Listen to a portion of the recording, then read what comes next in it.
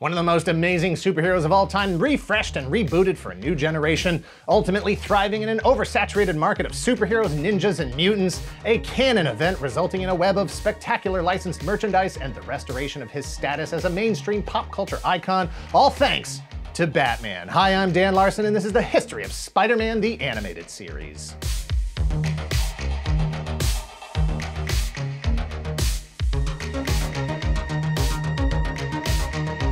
Thank you to Factor for sponsoring this video. Click the link in the description below and use code GALAXY50 for 50% off your first box today.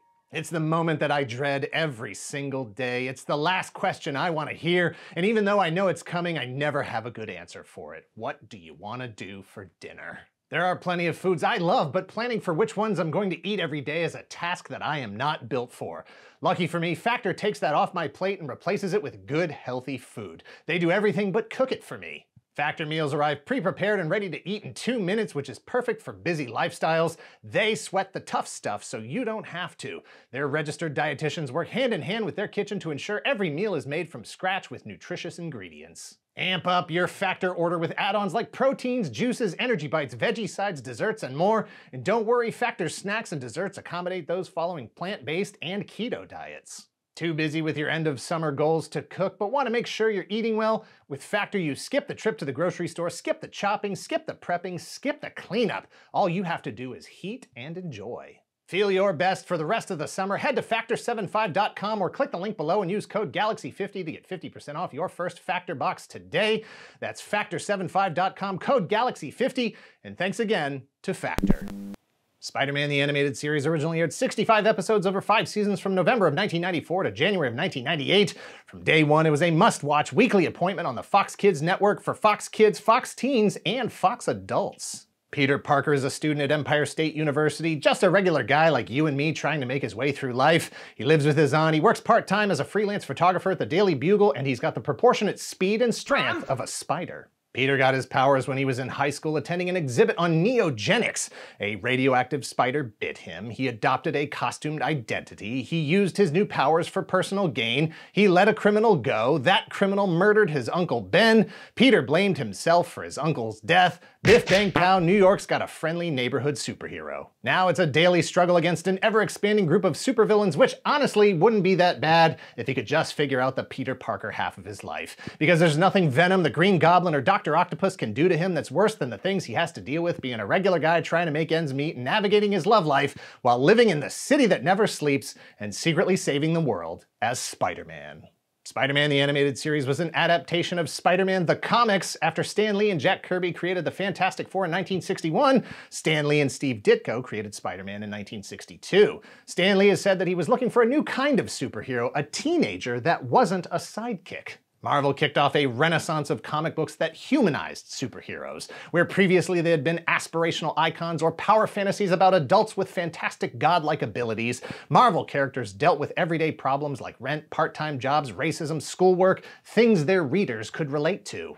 Despite the fact that Peter Parker was a teenager, Stan Lee has said that he called him Spider-Man because he couldn't stay Spider-Boy forever. He wanted readers to watch Peter grow up, to learn from Spider-Man's battles against Dr. Octopus and Peter Parker's battles against paying the electric bill. Spider-Man made his first appearance in Amazing Fantasy issue 15 in June of 1962, illustrated by Steve Ditko with cover art by Jack Kirby. Marvel publisher Martin Goodman wasn't particularly excited about Spider-Man, but agreed to run it since Amazing Fantasy was being canceled, and that was the last issue anyway. But fate had a different path for Spider-Man. Goodman couldn't deny the astonishing sales numbers, and Spider-Man quickly moved into his own book. The Amazing Spider-Man issue 1 hit newsstands in March of 1963. Steve Ditko not only designed Spider-Man's iconic costume, but carried the bulk of the storytelling as he fleshed out characters and stories based on brief plot outlines from Lee. It wasn't long before Spider-Man was the most popular character at Marvel Comics and an international pop culture icon. Spider-Man grew in popularity and appeared on television first from 1967 to 1970 with the cartoon Spider-Man,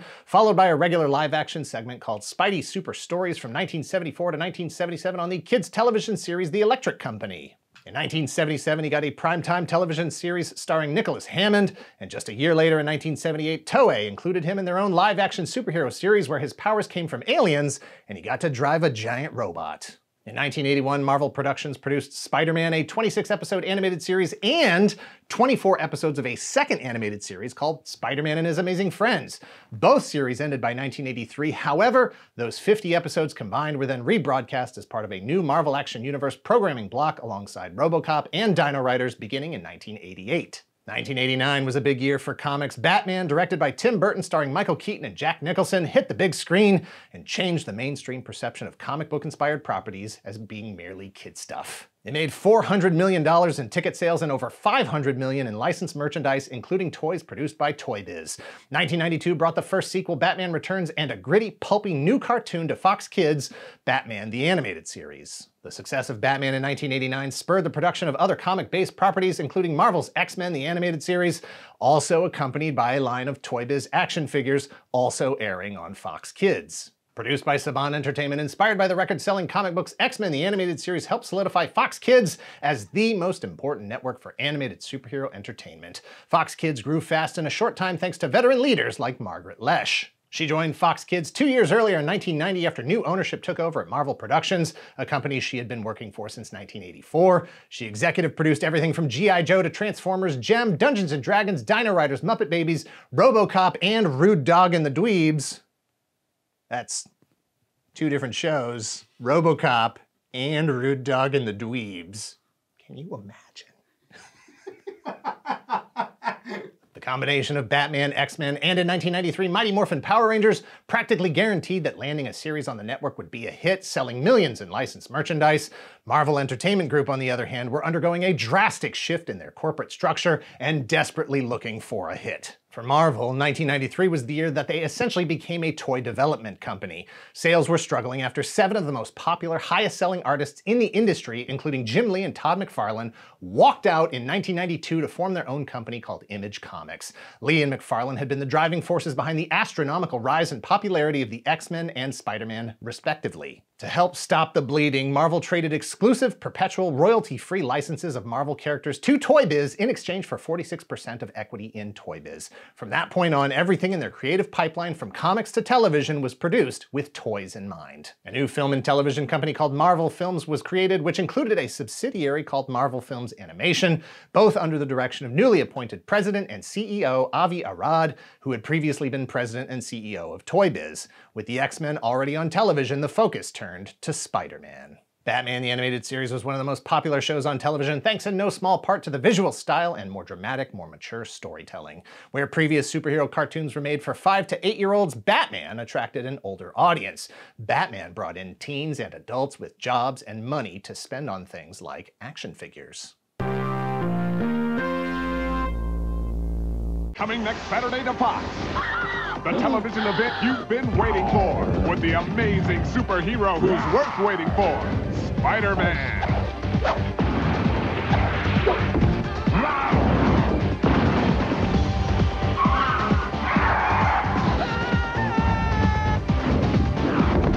It's the special sneak preview you can't miss. Watch the all-new Spider-Man, coming next Saturday morning to Fox Kids. It'll transform you. Marvel attempted to siphon off as much of that Bat essence as they could to inject into a new Spider-Man series. They recruited Batman the Animated Series writer and story editor Martin Pasco to be showrunner for Spider-Man. Spider-Man was too important, with too much riding on it, to settle for someone without a proven track record. That said, Stan Lee reached out to John Semper, who had previously worked for Marvel Productions. If they couldn't get Pasco, Spider-Man needed to get on air one way or another, so it made sense to reach out to the guy who wrote 17 episodes of the Fraggle Rock cartoon and co-created the Kid and Play animated series.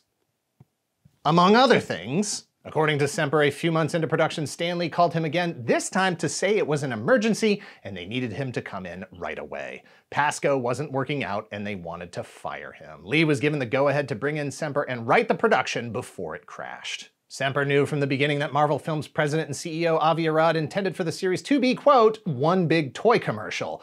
That put some restrictions on him, including a direct order not to produce any season-long plot lines. And he was frequently told which characters to include in episodes because toys were already on the way. But Semper stood his ground and pushed for more value to be placed on storytelling because he knew that a great show would sell toys better than anything. It made him some enemies in the executive offices and almost got him fired, but he insisted that season-long plotlines would ensure that viewers made it a point to watch every episode every week. And he was right. Semper was one of the most frequent and most prolific contributors to writing the series, with credits on 60 out of the 65 total episodes, using story concepts from individual issues of the comics over its 4 decades of existence to Toei's live-action Spider-Man. He credits Leopardon directly as the inspiration for the robot used by an alternate reality version of Peter Parker. Like every other animated series before it, Spider-Man had to meet broadcast standards and practices which limit the depiction of things like violence, the occult, and adult situations.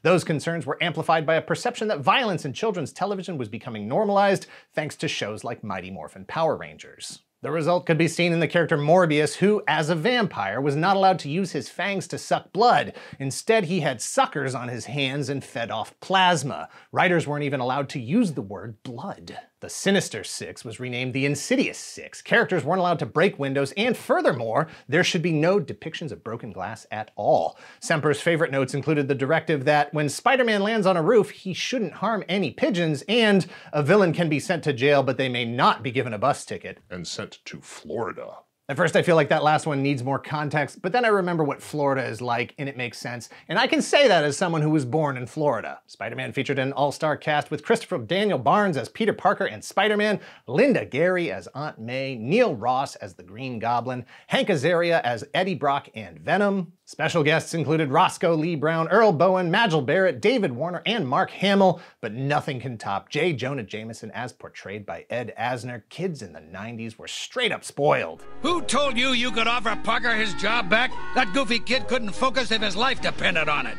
Music for the series was produced by Saban Entertainment, the same Saban Entertainment that was producing the X-Men animated series and Mighty Morphin Power Rangers, and a lot of other stuff. Joe Perry, lead guitarist for Aerosmith, performed the opening theme, which was written by Shuki Levy. Spider-Man ran for 5 seasons on Fox Kids, 65 total episodes with a lot of unresolved plot lines. According to Semper, they intentionally left season 5 on a cliffhanger because they thought they were going to get picked up for at least 1, if not 2 more seasons. One theory behind the cancellation was that Fox Kids president Margaret Loesch was not a fan of Marvel Films' Avi Arad and had a much better working relationship with Saban Entertainment. Once the 65-episode order for Spider-Man was completed, she canceled the series to stick it to Arad and Marvel Films Animation. Spider-Man was followed by Spider-Man Unlimited, a spiritual successor produced by Saban in 1999. However, according to Semper, it was merely a budgetary decision. 65 episodes were ordered, 65 episodes were delivered. There was no corporate desire to place another order for another 65 episodes. The existing 65 could be rerun into the future as needed.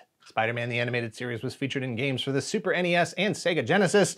There were Spider-Man lunchboxes, storybooks, cereal, and clothing, all inspired by the cartoon. McDonald's released a line of Happy Meal toys based on the series. All of that is secondary to the comprehensive toy line produced by Toy Biz. The whole point from the beginning was to sell the toys, and sell the toys they did. Figures, playsets, vehicles, roleplay items, action features, themed subsets, and more. The toys were so popular and sold so well that the line continued after the animated series was canceled, and today is being revisited in the current line of Hasbro Marvel Legends. Will they run the table and produce anti-vampire Spider-Man with spinning sunlight blaster?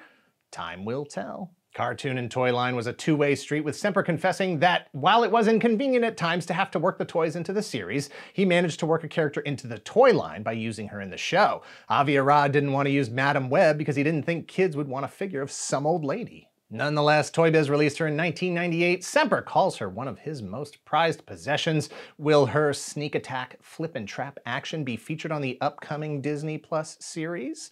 Time will tell. If you missed it the first time around, you can find some of the episodes on DVD. The series is currently owned by the Walt Disney Company. All 65 episodes can be viewed at your leisure via the Disney Plus streaming service. Spider-Man the Animated Series brought Spider-Man back into the mainstream bigger than ever before paving the way for what would come in the future, including live action and animated films. Years before Into the Spider-Verse was featured in the comics or the movies, Spider-Man the Animated Series explored the possibilities of the multiverse. The last 2 episodes of the series feature multiple spider characters from across dimensions, including a universe where Peter Parker is Carnage, and furthermore, that Peter Parker is going to use a bomb powered by a time dilation accelerator to destroy the multiverse. The The multiverse would pop up again in a series of video games including 2010's Spider-Man Shattered Dimensions. Christopher Daniel Barnes returned to voice Peter Parker and Spider-Man Noir, co-written by Dan Slott, who would go on to write the 2014 Spider-Verse comics crossover story for Marvel Comics.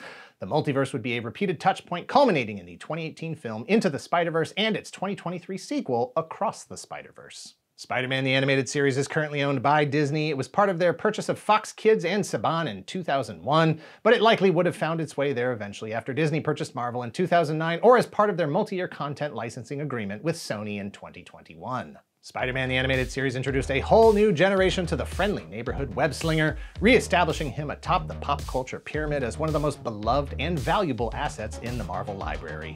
It set the stage for 2 decades of live-action films, animated series, comic books, and toys that is still going strong today. It helped save Marvel Comics from bankruptcy, and it might not have happened were it not for Batman. That last clap means relax. It's over, you did it. Thanks for watching. Please hit like, hit subscribe if you're not already a subscriber. Thank you very much to those of you who already are. If you are in the position to help the channel grow, if you would like early access to our videos ad-free, as well as behind-the-scenes features, sneak peeks at upcoming projects, and an exclusive monthly podcast about the show, please visit our Patreon at patreon.com/toygalaxy and let us know in the comments down below if you were as excited as I was when this series was airing. Even though I was in college when it started, I was fully on board with a new Spider-Man show on the heels of Batman and the X-Men. It was like the TV gods had finally heard us longtime Marvel fans begging for a new series, and it was everything I hoped it would be. I watched it every Saturday morning. I bought all the toys, and then I lost track of it by the 2nd or 3rd season because I was an adult, had work to do and work and stuff. I didn't love it so much that I was going to record it or anything. I did my part. I got it on the air. Marvel and Toy Biz made millions of dollars. You're welcome. Cut. What did I get out of this?